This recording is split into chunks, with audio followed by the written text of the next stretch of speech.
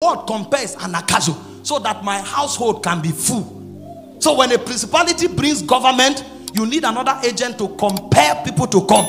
You can build a church, but to be empty.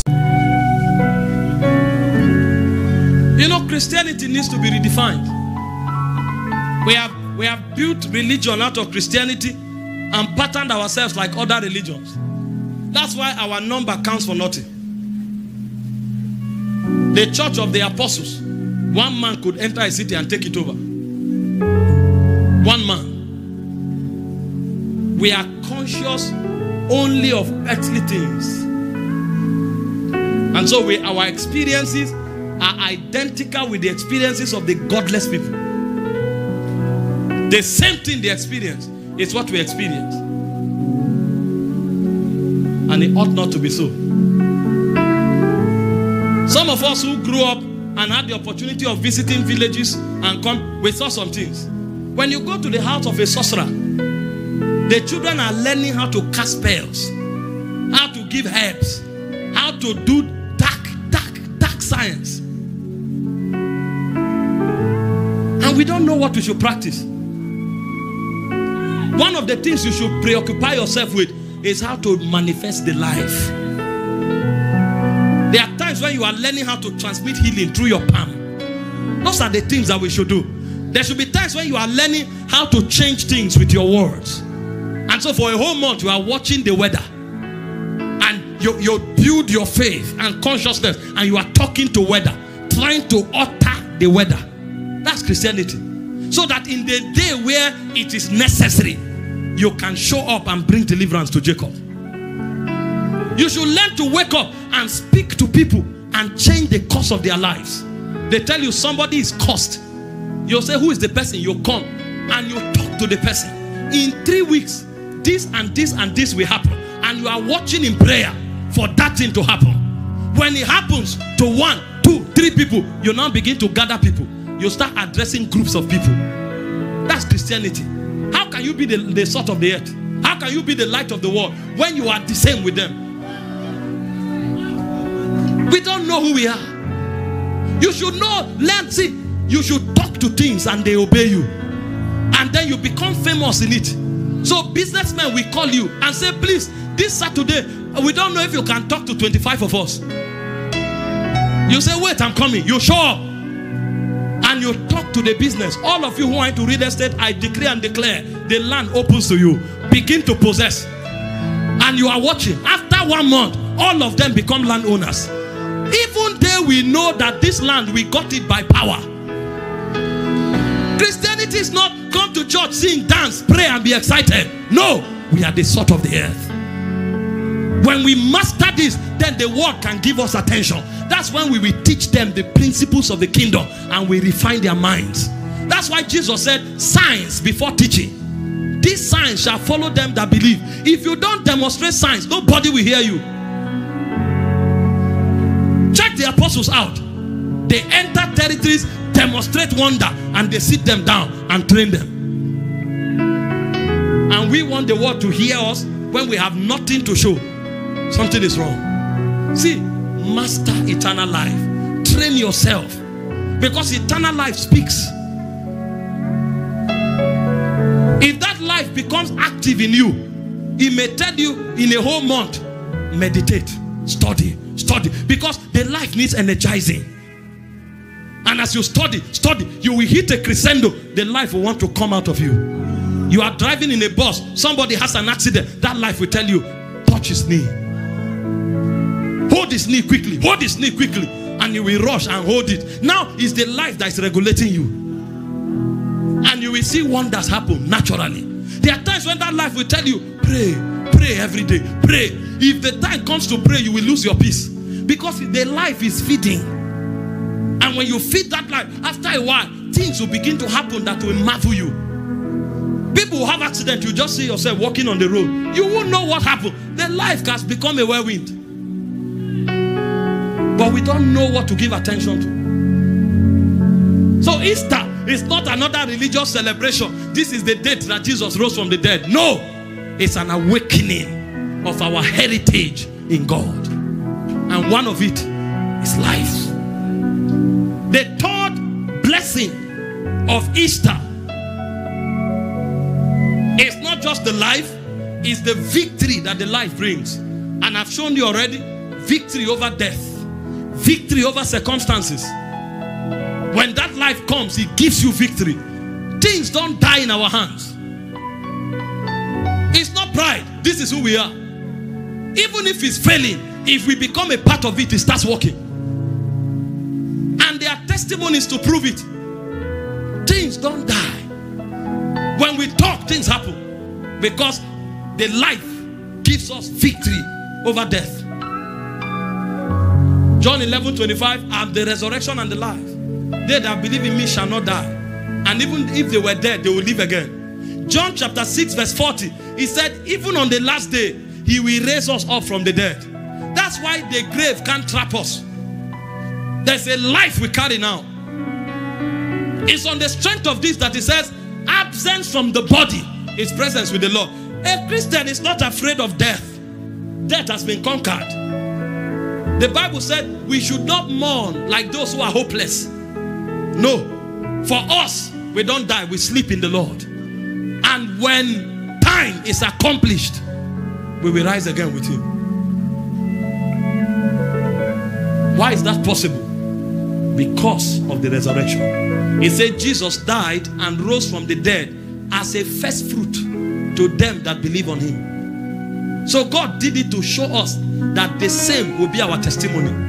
And Paul was speaking, he said, at the end of time, at the last trump, he said, they that died in Christ will rise again. And he said, we who are alive, in the twinkling of an eye, we shall be changed. Blessedness of the resurrection. It produces faith. It produces life. It produces victory over death, over circumstances, over Satan. Listen, God is not healing Christians. God is not delivering Christians from demonic oppression. That package exists because of mercy. What God is doing with Christians is living in divine health. If God has to heal us, he does that because we are too infant in understanding, and his mercy won't let us remain there until we grow up. So healing is an intervention, but God's plan is divine health. In 3 John verse 2, he said, I wish above all things that thou mayest prosper and be in health. Not healing, in health. Is that 3 John verse 2? I wish above all things that you prosper and be in health. So what God is doing is keeping us in health, because the life we have will not allow us fall sick if we are conscious of it. And God is not delivering us. Our ignorance is what keeps us in demonic bondage. And because of his mercy, he has to allow us to be delivered. But that's not his package. His package is to live in a realm where you dominate demons. In Colossians chapter 1 verse 12, see what Paul said. We have already been delivered from the dominion of darkness. We are not supposed to be delivered. We have been delivered. He said, giving thanks to the Father, which has made us meet to be partakers of the inheritance of the saints in light. Verse 13. He said, who had delivered us. He's not delivering us. He has delivered us from the power of darkness. And he didn't just deliver us from the power of darkness. He made us to sit together with Christ in heavenly places. Ephesians 2:6, Ephesians 1:21, far above principalities and powers. When God has to deliver us, he pains him that we are still at that level, because the package available to us in the resurrection is victory over devils. We should be casting out demons, not demons being cast out of us. He said, these signs shall follow them that believe. In my name shall they cast out devils. Demons fear us. They tremble when we show up. But when a Christian is in ignorance, the devil can still manipulate and dominate it. This is why you must hear the gospel. When you have not heard the gospel, a deliverance minister can come and pray for your healing, pray for your deliverance. But when you know the gospel, you don't need one anymore. And so when you find churches filled with people waiting for deliverance, it's a testimony that gospel has not been preached. And And meanwhile, we have made fame out of deliverance. We have made fame out of praying for the sick. In church.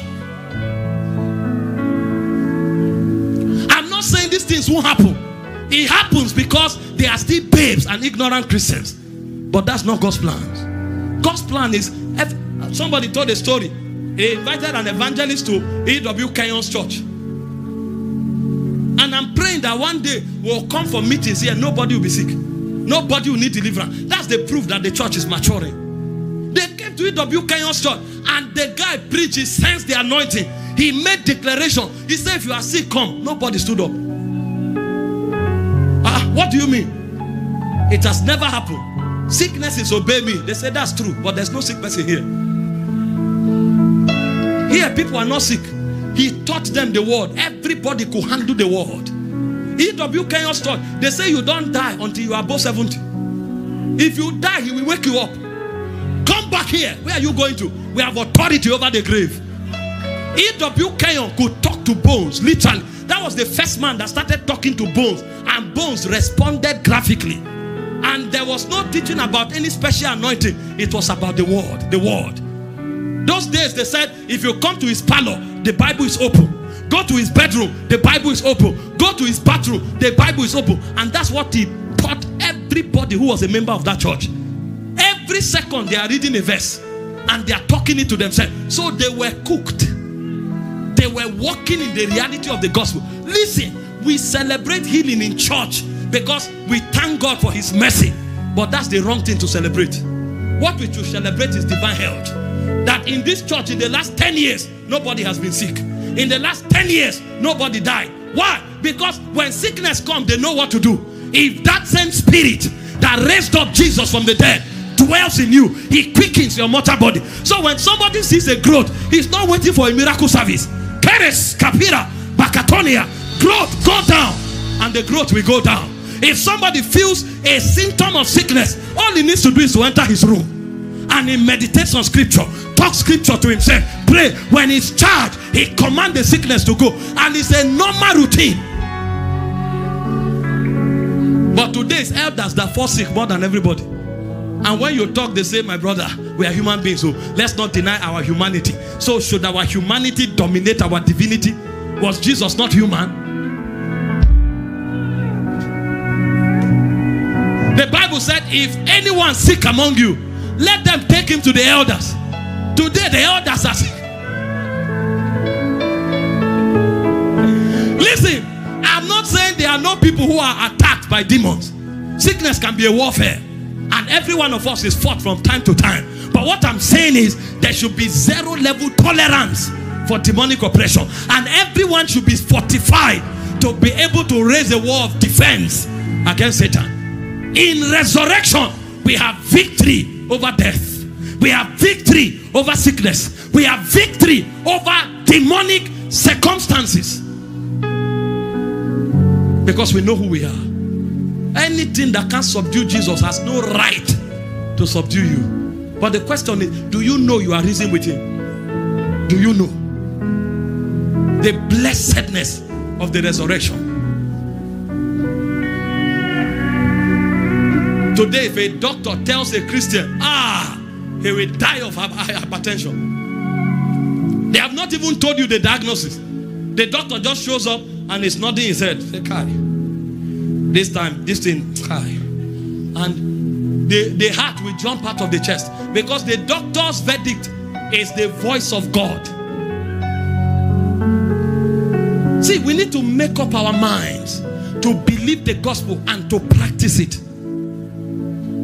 Smith Wigglesworth and his wife entered the covenant and they told themselves, from today, no doctor's report here. From today, no medication. The word of God becomes our medication. And they were not waiting for sickness before they meditated. They started chewing the word every day. Chewing the word. So sickness didn't come. A rugged generation needs to rise, but it takes revelation for that generation to be born. It's not just to put flyers on the internet and start shouting he's risen, he's risen. What is the proof in your life? Are you walking in faith? Are you walking in the newness of life? Are you walking in the victory that Easter produces? If not, you don't know what it is. You have just joined a trend. And trust me, Christianity is not about trends. It's about modeling God. It's about demonstrating divinity to a generation that is in lack of the revelations of God. He said you are a choosing generation, a royal priesthood, God's own special people, called forth to showcase the excellency of God. I'm stirring up your faith. Because everything we tolerate, we give authority to dominate us. You must come to that point where you say no to Satan, no to sickness, no to every negative thing orchestrated by demons. And then you take the word of God and stand on the word. See how your life will change. These things are not cunningly devised fables. Peter said we have not believed cunningly devised fables. When we spoke to you about the coming king, he said we were eyewitnesses of these things. He said we were with him when he received the excellent majesty. He said, but we have a more sure word of prophecy. It is written. They banked their lives on it. He said no prophecy of the scripture is of any private interpretation. Holy men of God spake as they were moved by the Spirit of God. Isaiah said, search ye out of the book of the law and read. He said none of these things shall fail. The mouth of God has spoken it. His Spirit has gathered it. These are things gathered by the Spirit of God. He said to the law and to the prophets, him that speaketh not according to this word has no light in him. We carry so much light. That's why we say what the word say, and we experience what the word experience, what the word says to experience. The fourth blessing of the gospel is that you are made an heir of salvation. You are an heir of God. You are not just delivered. You are not just called to live in victory. You have become an heir of the kingdom. That means the jealousy of the kingdom is your defense. That means the wealth of the kingdom is your possession. That's what an heir is. We are heirs of God.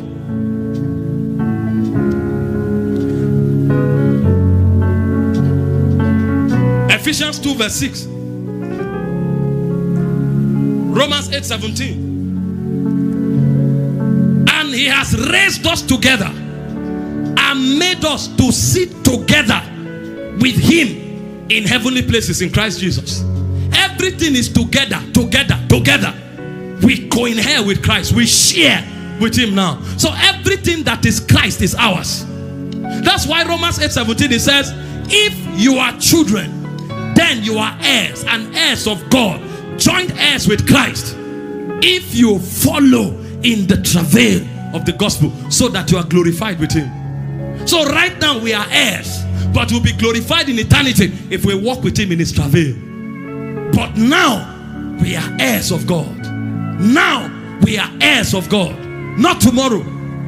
Everything that belongs to Christ is yours. And Jesus said we are his brethren, because we have come to co-heir the possessions of God.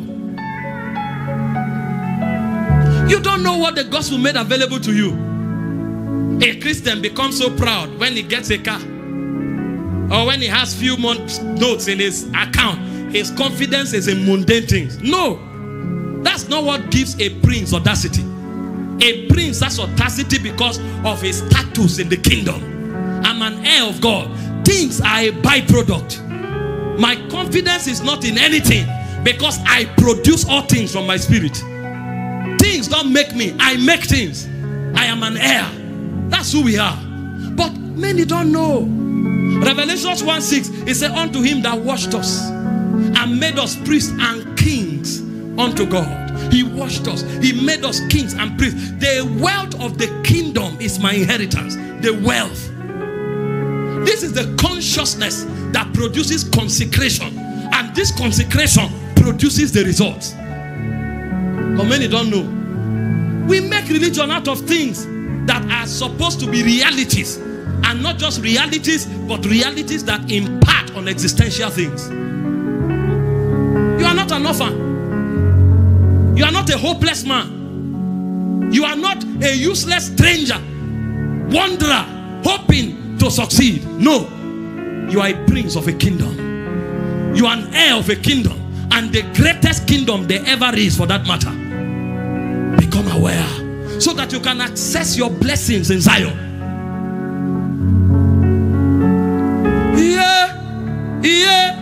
Yeah.